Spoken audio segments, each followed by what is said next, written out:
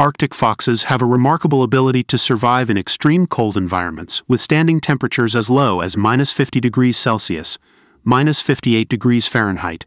Their fur changes color with the seasons, from white in winter to brown or gray in summer, providing excellent camouflage against the snowy landscape.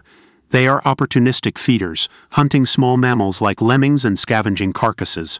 Arctic foxes form monogamous pairs, and both parents play a role in raising their young. These adaptable creatures are found in tundra regions across the Arctic and subarctic regions of North America, Europe, and Asia.